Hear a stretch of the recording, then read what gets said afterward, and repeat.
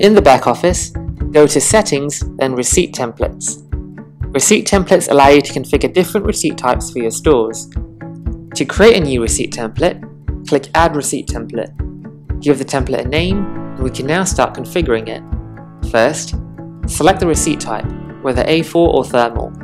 Then, click Select Image to upload your logo if you have one. Please note that for thermal printers, your logo will only appear in black and white. Color and grayscale are not supported. Try keeping the size of your logo as small as you can, preferably under 1 MB. Once that's done, you'll see your logo on all your printed and emailed receipts.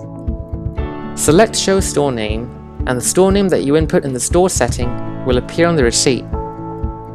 If your store logo is the name of the store itself, you might prefer not to print your store name. Selecting Show Barcode enables the option to print out the barcode of the receipt numbers on all receipts.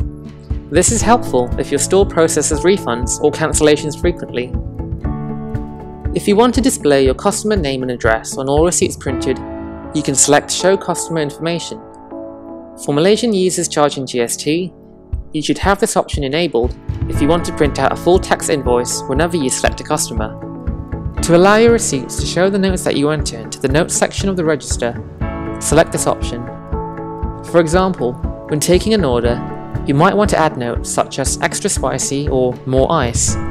Select this option if you want the notes to be displayed on the receipt. This section is for you to fill in the name of your tax, for example GST or VAT. This lets your customer know the tax type that they're being charged.